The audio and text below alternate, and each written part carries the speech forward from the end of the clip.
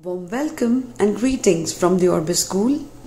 Today in our environmental studies, we learn something interesting. Animals are the beautiful creation in this world. There are a lot of different kind of animals living in this world. That means there are lots of different kinds of baby animals. Some of the animals lay eggs and some of them give birth to their young ones. So today in this video, we are going to learn about animals and their young ones. Rabbit, and the young one is called bunny. Rabbit, bunny. Cat, and the young one is called kitten.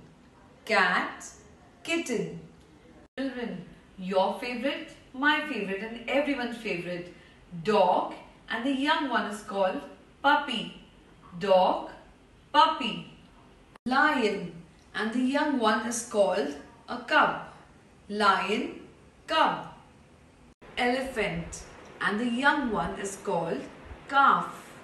Elephant, and the young one is called calf. Giraffe, and the young one is called a calf. Giraffe, calf. Deer, and the young one is called fawn or kid. Deer, and the young one is called fawn or kid. Monkey, and the young one is called an infant. Monkey, infant. Tiger, and the young one is called a cub. Tiger, cub. Horse, and the young one is called a foal. Horse and foal. Bear, and the young one is called cub. Bear, cub.